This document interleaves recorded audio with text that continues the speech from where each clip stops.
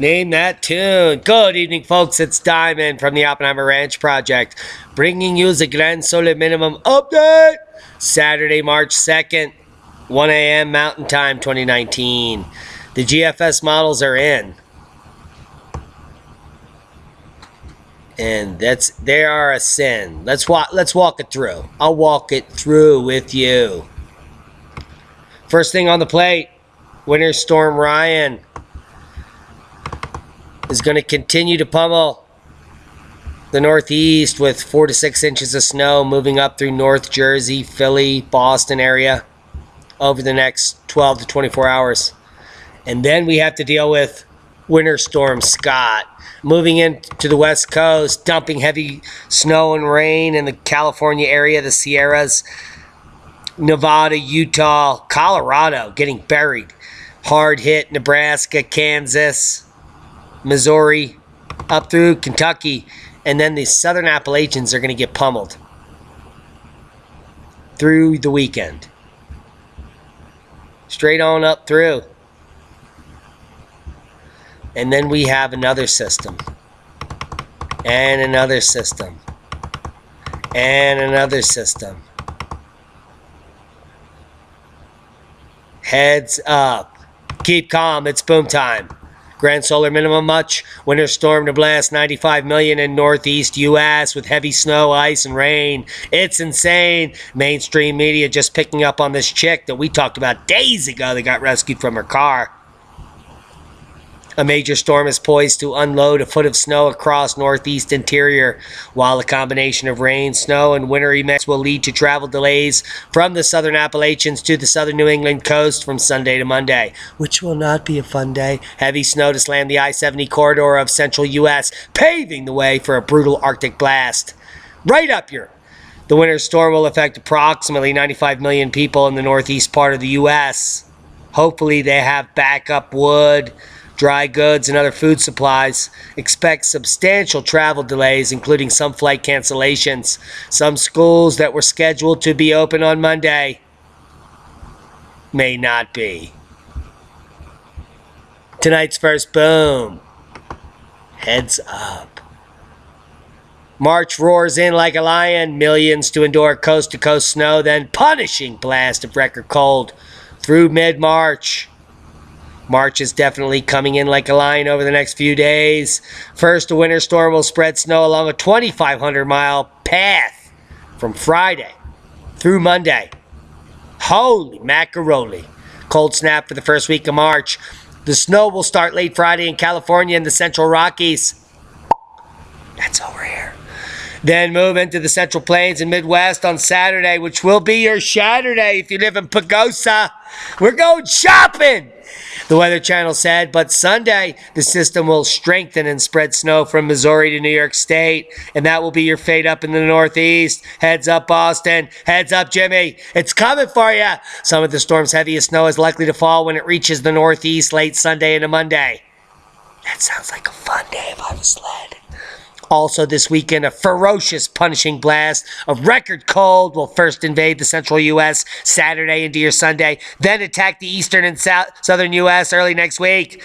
The iguana apocalypse is not over. It's coming this spring. Ting, ting. Are you watching? March is bringing back the chance of snow and extreme cold, and this weather forecaster is totally smoking. Good evening, I'm meteorologist Chelsea Smith. As we head into the overnight hours, clouds will be on the increase. Temperatures tonight will be dropping down to the upper teens and low 20s. As we roll into Friday, we'll have a mixture of sunshine and clouds. Highs will be a little bit warmer. We'll be in the upper 30s and low 40s. Going into the weekend, we'll be dry for the first part of Saturday, late Saturday evening, and throughout the first half of the day on Sunday, we are looking at some accumulating snow chances, and then very, very cold temperatures will arrive Sunday evening into Monday morning.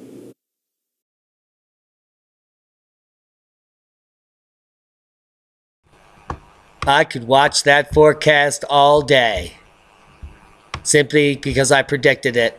Friday, we will get close to seasonal temperatures, but still be a few degrees shy. Highs in the upper 30s and 40s, which will not be shorties. The track of the system is going to determine how much snow we will receive. Do not be deceived. Tracking possible winter storm through Chi-Town down through Lexington, Kentucky. I'm getting plucky. Heads up, Indy. James Crouch, you're buried. Sorry about it. St. Louis, Quincy, Cape Girardeau. Is that really the name of a town? There should be snow picking up what you're putting down. Snow develops late Saturday, continues Sunday morning. Accumulations likely. Blowing, drifting, Arctic blast follows, and you'll be totally fluxed. As predicted by the Grand Solar Minimum, extreme cold hit Montana this weekend. Winter storm warnings in effect now through Saturday. Snow, wind, 1 to 3 inches of snow, gusting to 35 miles per hour. Blizzard conditions, wind chills to minus 30. Heads up, Butte, Missoula. It's misery up there. Kalispell, Darby. Phew. Look out. Look out. Look out. It's time. Do I have volume? Okay. Holy shit. I hate it when that happens. Bozeman, another Arctic cold front to sweep across Montana Serious Friday. Arctic blast is coming this evening into tomorrow, and with the front, you'll see a short duration of snow and blowing snow and bitter wind chills, and that might have an impact on the evening commute tonight for the Bozeman area. Quick look at past cameras. The travel conditions look pretty good right now, but again, we're well ahead of the cold front. But snow and blowing snow is expected to move in here right around 6 p.m.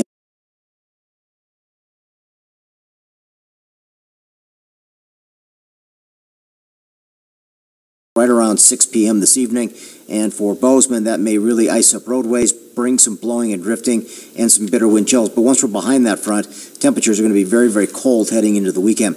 Winter storm warnings are up areas west of the Divide, and that includes McDonald Pass and Homestake Pass. But gusty winds, blowing and drifting snow, wind chills colder than 30 below zero at times is really going to complicate travel. We have avalanche warnings. Those have been ongoing for the last several days. That continues in the backcountry, and the winter weather advisory just north of Bozeman. But Boulder, Helena, Great Falls, Lewistown, White Sulphur Springs included in that. Again, minor snow accumulations, but it's that front that's bringing the gusty winds, bitter wind chills, areas of blowing and drifting snow, and minor snow accumulation. So for this afternoon and evening, look for a short duration of snow and wind and considerable blowing and drifting here in Bozeman as well. Once we get behind the front, temperatures are going to be much colder overnight into early tomorrow morning, and we're going to be well below zero for lows heading into the next 4 or 5 mornings. Updates on those forecast temperatures tonight at 5:30 and 10 on KBCK.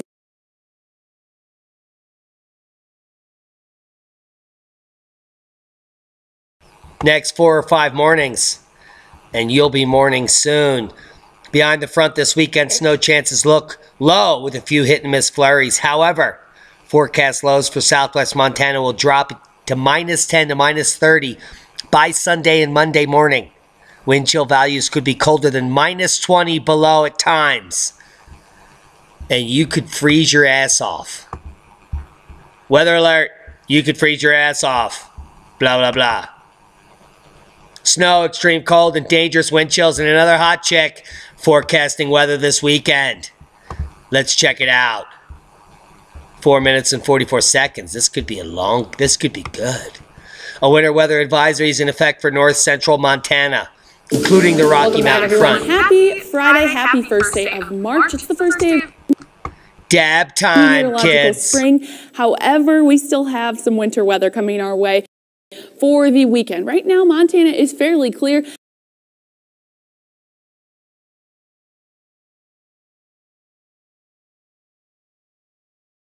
Especially if you compare to the other areas in the northern plains of the United States. There's a lot of snow out in the eastern Dakotas, parts of Minnesota, but our snowfall is coming later on today. So you can see just a little bit of snowfall around Great Falls.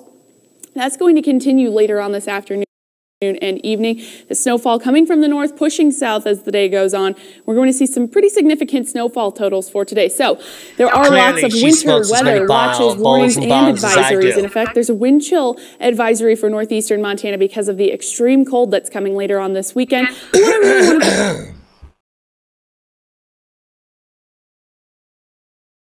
But I digress as we parse up.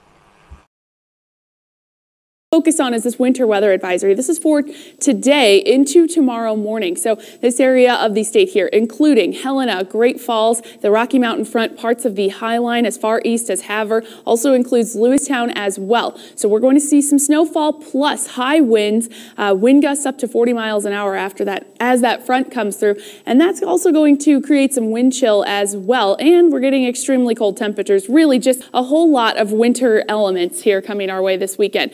And there's also a winter storm warning along the divide and west of the divide. So if you have plans to travel in that direction this weekend, this area is going to get hit a little bit harder, especially over passes. So make sure you're being careful and definitely check the road conditions. Be prepared if you're going to be in the car. I wouldn't recommend it, but you know.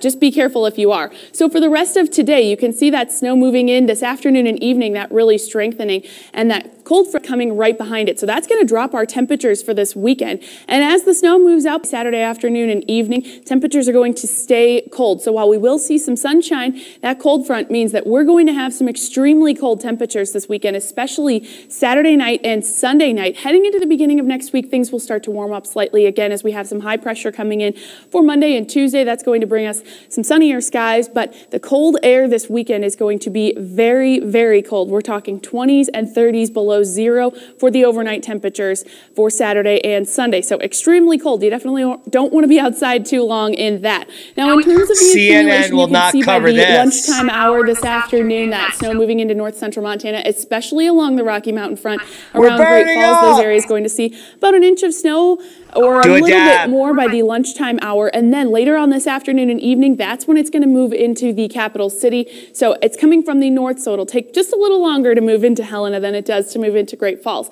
And around the capital, the snowfall amounts, of course, are going to be higher in the mountains. But as the evening wears on, we're going to see more accumulation. So a little bit more by the late night hour, and then that will continue into the morning tomorrow as well. So by the afternoon, we should see some more sunshine, and Sunday is going to be a sunny day. However, if you wake up very early on Saturday morning, you might notice a little bit of fresh snowfall out there and continuing snowfall as well. Now today, temperatures are colder than yesterday. It's 3 degrees below zero right now in Helena and 3 degrees above zero in Great Falls. But as that cold front comes through today and tonight, that's when things are really going to cool off tonight and then tomorrow into Saturday night as well. We've got lots of cold weather coming our way. Now wind chills right now are even colder, 15 below for the wind chill in Helena compared to 3 below for the actual air temperature. So it's a cold morning today, and bundling up is what you're going to want to do for the next couple of days here. This afternoon reaching into the 20s for a couple of spots, so a little warmer than yesterday evening. Not too bad for the capital city, 22 for the high. Compare that. Holy macaroni, -3 for the actual temperature. That's a schmemperature. A winter weather advisory is in effect for far north central Montana, including the Rocky Mountain front. The high line as far east as Hill County, Helena, Great Falls, and Lewiston. Snowfall, extremely cold temperatures, and dangerous wind chills are coming this weekend. Be prepared. You should be ready already. Additionally, the winter storm warning has been issued for the passes in the Continental Divide, counties west of the Divide. Snowfall accumulations will be heaviest along the west of the Continental Divide. Yes, the west is the best. I hope you have extra wood. Get ready, North Dakota, for another side of cold. Yes. February is the second coldest month ever recorded in the state. Icicles won't be in danger of perishing just yet. More ice hash. I love to smoke that. A dish of extreme cold is being served to Williston region, whether you have any hash or not, or a blighter to light it. The forecast predicts highs of 5 to 6 below zero and tons of ice hash. What the fuck is that? Someone packed me a bowl of that. Holy shit, that sounds amazing. GFS model showing heavy snow. Let's check the icon. Now, the icon model does not predict well in mountainous regions, but it is the more realistic model to tell us what's actually going to happen. It's short term. We only go 180 hours out. So let's let it load up and we'll pack our boat up.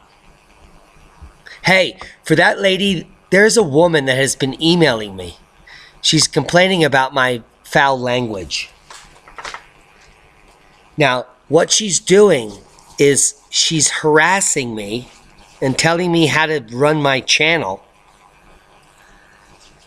And she says she won't stop. She's going to spam my Amazon store and every other place I show up until I stop cursing. How insane is that bitch? I mean, she could totally can suck it.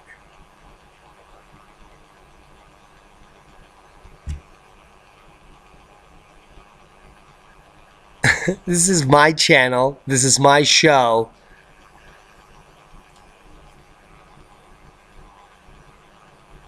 This is my 24 hours of powers. Hey, sweetheart.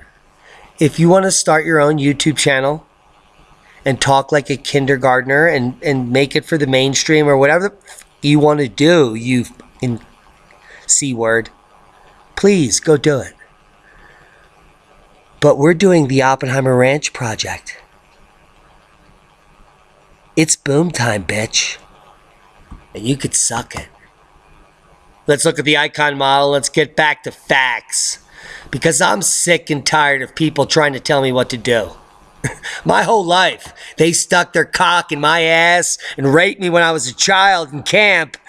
And now you want to tell me what to do on my YouTube channel? Get a fucking clue, please. Icon model.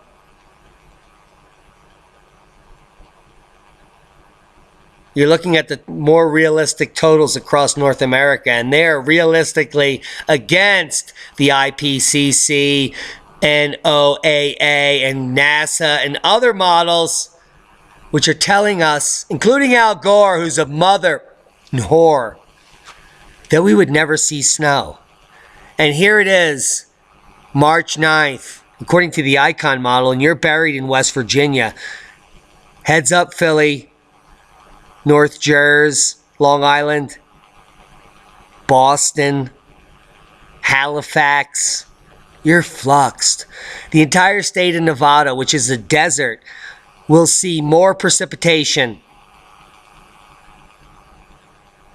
in the next week than is predicted in the entire year.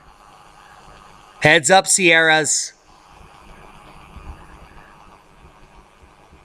Facts are a bitch. And Puxatawny Phil was wrong.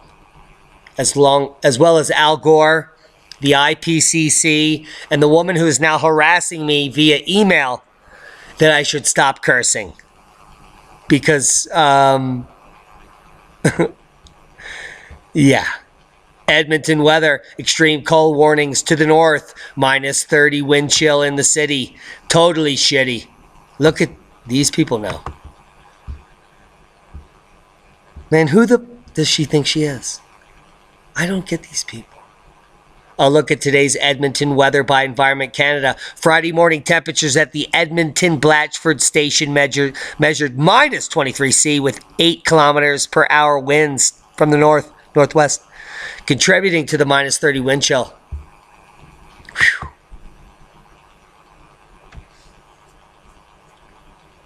Just like it used to be back in the day. Congerville about to lose its extreme cold state record. Now, I looked deeply into this, and it happened. Last week, 5 weather professionals joined a conference call from their respective climate-controlled offices. We're talking Kansas City, North Carolina, Iowa, and other areas. And guess what? It was the coldest ever recorded ever. 5 of those men agreed Mount Carroll reading of minus 38 degrees would become the coldest temperature ever recorded in Illinois. Ever. Confirmed by 5 individuals who now deserve boom status. Boomenclature. They're boominated forever. Extreme cold warning issued. Environment Canada has issued another extreme cold warning for southeast Saskatchewan. Holy south. We're about to talk about the north, where it's even colder. The warning was issued 3:26 p.m. Friday afternoon. At that time, the temperature was minus 15 C. That was the highest it got. But the winds were gusting at 45 kilometers per hour out of the northwest, and the wind chill was minus 27 at the high. And the warning was issued. It's like Antarctica. It's like that, but it's not. It's actually in Canada. That's like Antarctica and Canada. More extreme cold temperatures to hit the region. The wind chill is expected to dip below minus 40 C once again. Environment Canada issued extreme cold warnings on Thursday, February 28th. Saskatchewan, Strathcona, Blütebeim, Gibbons, Redwater. You're about to get chilly. And if I had a penguin, his name would be Willie. Check out the seismic update. No quakes of note. Mid-ocean ridges spreading. No quakes of note. Who's smoking that pote? Boom! Look at this. It's boom time. Exactly what we predicted is unfolding. And our computer is not molding. 7.0. Azangado, Peru. Thankfully, inland, no one near there. Another boom time, 6.0. South, 191 kilometers southeast of Nemuro, Japan. Now, these are not the major quakes we are predicting, but this is the uptick we predicted prior to the 8 magnitude, which will hit in the next 7 days. So, uptick ongoing. Thankfully, very few people in these regions. No tsunamis. But based on what just occurred over the last week and a half, with major seismic upticks in regions where there are no people, the statistics are trending towards the next major quake to affect many people.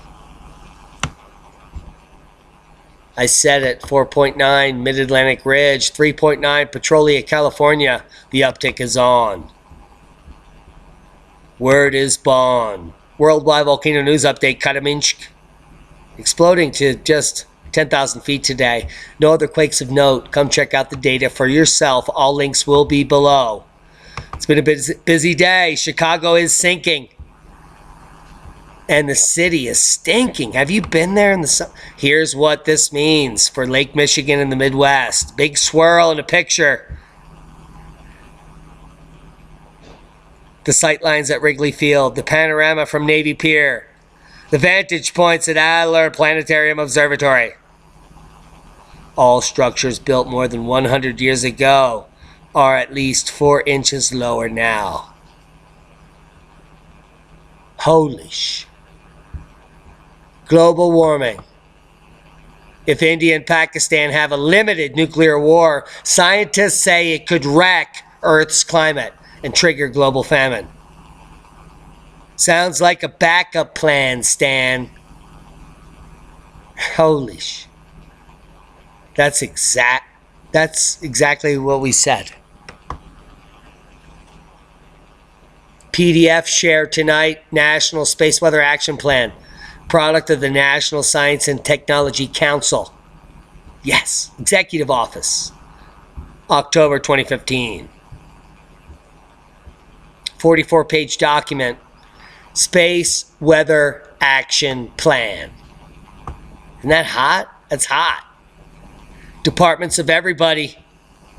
Supported by every other department of the Department of Everything. Well, it's not loaded, so read it. Read it! Because I don't have time.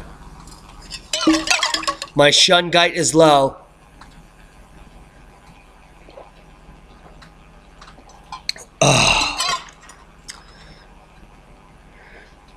first evidence of planet-wide groundwater system on Mars? Well, here's what we know. We know Mars held life. We know Mars had lots of water. We know Mars probably had an atmosphere, and we know that half of the planet has been electrically scoured to a depth of 5 kilometers. So that's a hella electric outburst. I don't know what kind of a solar flare would burn off 5 kilometers of our crust on half of the planet. But it certainly happened up there on Mars, where there was once water and an alien race that went, ah, ah, ah, ah. I saw that movie. They attacked once, I think. Mars Express has revealed the first geologic evidence of a system of ancient interconnected lakes that once lay deep beneath the red planet's surface, 5 of which may contain minerals crucial to smoking marijuana. Well, life. But you have to be alive to smoke the jive. Silicon, carbon, stardust, carbide in meteorites leads to understanding of nothing. And this picture proves it. It's amazing. Boom! Holy sh... I wish I grew mushrooms, which I do. What am I talking about? Hey, the radical Gardner interviewed me, I don't know, 72 hours ago, and her version sucked. Come watch it. It's terrible. It very quickly became very controversial in geologic circles. Yeah, I'm very controversial in geologic circles because I don't work for anybody. And I'm smarter than those pricks. They could suck it. Radical Gardner, subscribe to the channel, watch the video. I'm about to put up my version, which is much cleaner, and you can actually listen to it tomorrow. Come check it out. Check out the Radical Gardner. Subscribe to her channel. Watch this version. Because my mentors and my professors, Peter Goodwin and E.J. Anderson, they had been working on a very controversial theory called the pack hypothesis. And this was a theory of episodic sedimentary deposition, which was catastrophic in a nested hierarchic fashion, meaning there were cycles upon cycles. And we could find these all over every basin we went in, worldwide, continent-wide. We studied across all of North America, but my professors had done work in Europe and other areas. And there is definitely a pattern. And this is what intrigued me staying on for graduate school. These guys were completely against the grain. And what I found out in grad school is that there was no funding back in 1992 for going against the grain. That was the beginning, the blossoming of global warming. And the only way I could get money is if I did my thesis on something related to global warming. My hypothesis I was working with showed that if there was any global warming, that there was also equal amounts of global cooling, and it happened again and again and again in a cycle. There was no linear information throughout all of geologic time of any linear fashion. Everything in geology goes up and down, cycles. Right. So there's no way to lie. The only way I could have got a lot of money is if I wrote a thesis I didn't want to write. Right. So on the meager amount of money that I could get from state, the Department of Environmental Resources in Pennsylvania funded my thesis. $2,000 a year is all I got, and that paid for a few motels and camping in quarries. So that was my funding. I quickly found out in academia and did not stay on that the people were attacking real scientists like myself, and there was more of a bully environment or a mainstream gang environment that if you weren't part of the big club, you were shunned. Right. And I thought that was stupid because we were actually the only ones doing breakthrough work. and we were the ones on the sideline. So quickly I was disillusioned with academia and left, and flip-flopped around the real world for a while, working in many trades. I was very interested. Teaser alert. Come check it out, man. That sounds like it's an awesome interview. Who is that guy?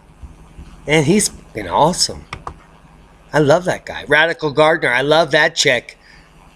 Freezing her arse off up by the Great Lakes. Come subscribe to our channel now. If you don't, you can suck it. And that's a boom. Hope you got something out of the video. Keep calm. Things are changing. Watch our channel. We are informing you. We are all going to survive and thrive together. We're going to move through this. Trickle-down economics never worked.